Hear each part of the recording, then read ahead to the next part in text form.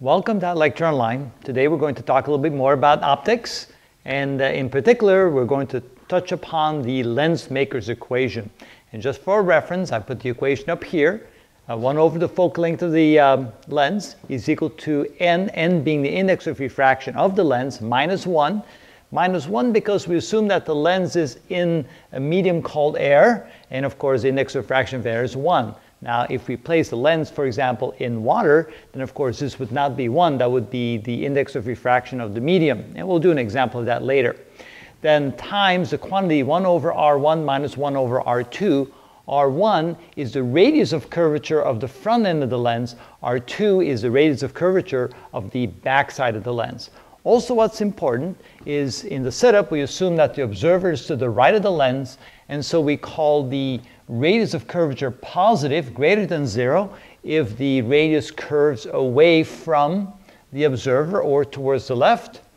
If the radius of curvature bulges to the right, towards the observer, we call that, we call that a positive, we call that a negative radius of curvature. So like this would be a negative radius of curvature.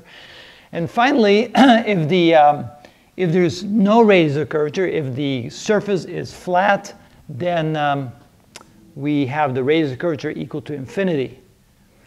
Excuse me.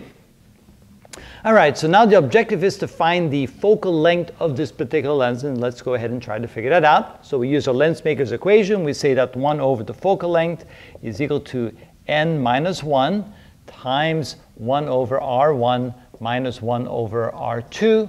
Now, let's say that the index of refraction of the glass is 1.5. The index of refraction of the air, n equals 1. And R1 is the radius of curvature of the front of the lens, and since the curvature is to the left, away from the observer, that will be a positive quantity. And you can see here that's a curvature, the center of curvature right there, so that would be a positive 20 centimeters. And let's say that the curvature of the second part of the lens, the back side of the lens right here, it bulges towards the observer, so we call that negative 20 centimeters for the radius of curvature. Plug it in the numbers, we get 1 over f is equal to 1.5 minus 1 times 1 over R1. R1 is a positive 20 centimeters minus 1 over R2, and R2 is a negative 20 centimeters. Okay, simplifying this, we get 1 over f is equal to 1.5 minus 1 is 0.5 times 1 over 20. Minus times a minus becomes a plus 1 over 20. All right, continuing on over here. So we have a 1 over f is equal to 0.5 times 1/20th plus 1/20th. That's the same as 2/20th, or 1 over 10.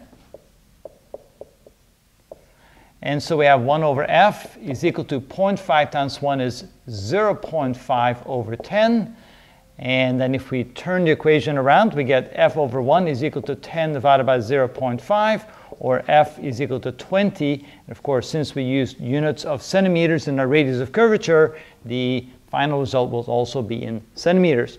So the focal length of this particular lens is 20 centimeters, which is interesting when you think that that's also equal to the radius of curvature of both sides of the lens. So this is a converging lens. It's a positive focal length that makes this a converging lens. And by now I think we are pretty familiar with that kind of shaped lens being converging lens.